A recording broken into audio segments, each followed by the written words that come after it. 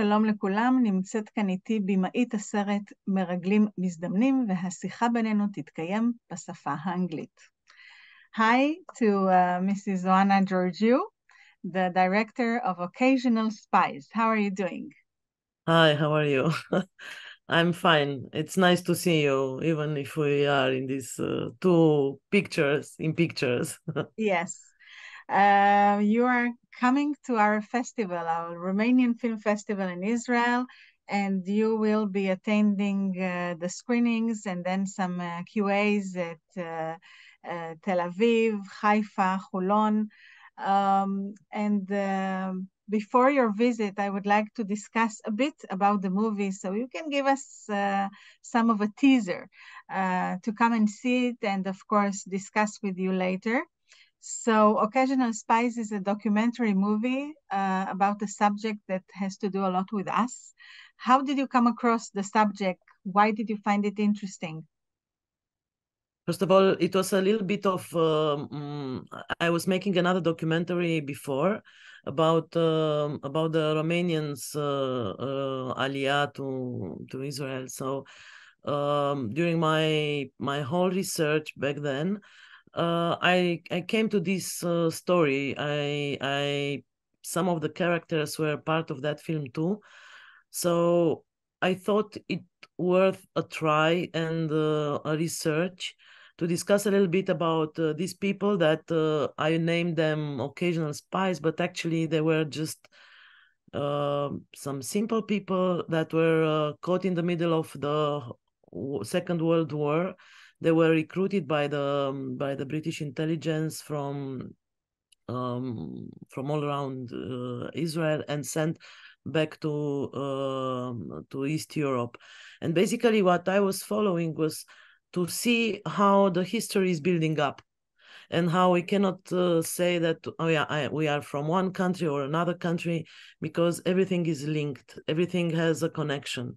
And basically this film is telling the story of Romania, of Yugoslavia, of Hungary, Slovakia, and Israel in the same time. So it's so strange because we are used to learn the history of our own country, but actually we are not alone. We are all together.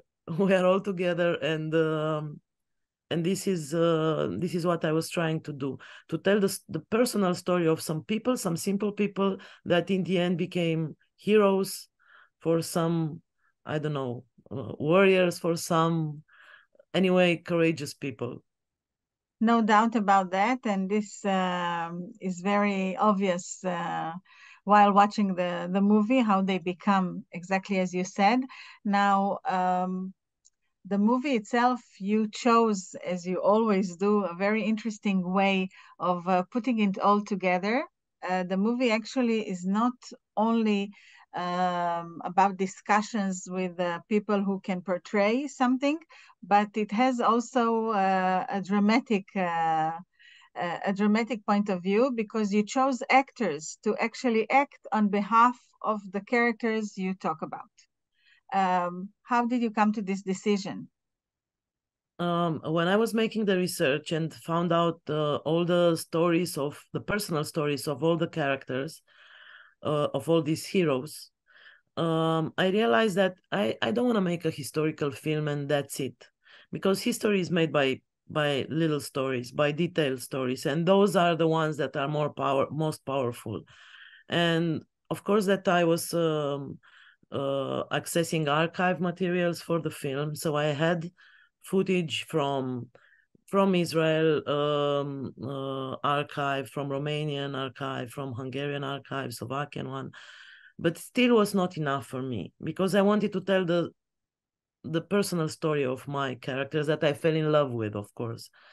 And I met their families in Israel, so I was able to know very little details that were so beautiful and so interesting and so, as I said, powerful for somebody's story, let's say. And I didn't know how to make it happen, because of course they are not alive anymore to tell the stories. Of course, they were in the end part of the British intelligence, so obviously they were not filmed.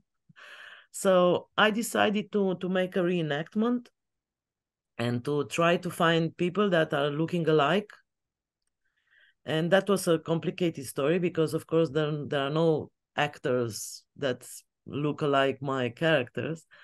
And I But you found found even some similarity in some I found, cases. and I'm very happy that I managed to do it. I mean, basically, there are all my colleagues that are part of the film, and we made this reenactment with photographs, and everything comes from the fact that when they started their journey, when they left Tel Aviv for Cairo, when their mission started, they were taking pictures because back then they didn't realize that there is a secret mission, as they were simple people, as I said, and they were making pictures of themselves. So basically the film starts with real pictures, slowly it's getting into fake pictures or reenacted pictures, and in the end it comes back to reality, to the tough reality.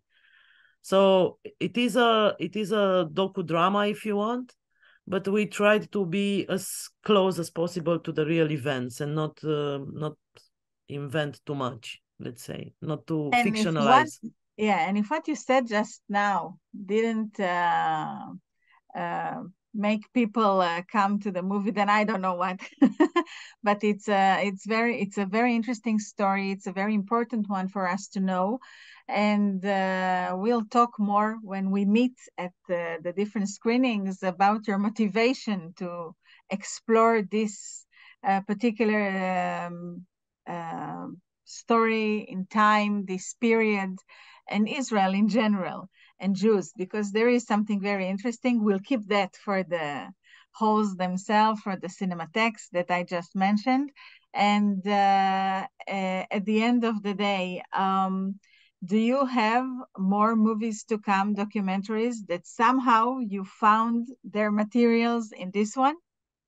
It is always it's like a uh, it's like a fairy tale, because of course during the research you find some other things that are moving you further. Yes, I do have something in my mind, and I hope I will find a leading little wire to that one.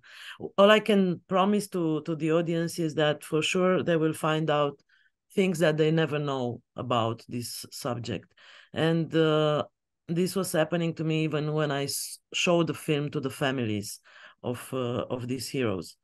They didn't know some of the stories. What I was doing was to put them together, to get information from here and there, and found something very interesting. So I promise that will be some revelations about Israeli history. Okay, no doubt about that. Mrs. Joanna Georgiou, thank you very much, and we are looking forward to see you here in Israel. ביי. ביי ביי. למען הצופים שלנו כאן, כאמור, הסרט מרגלים מזדמנים יוקרן בסינמטקים של תל אביב, חיפה, חולון, ובסוף אוקטובר גם בירושלים. אז אנחנו מחכים לכם באולמות, להתראות. כאן איריס לקנר, האוצרת והמנהלת של פסטיבל הקולנוע הרומני בישראל.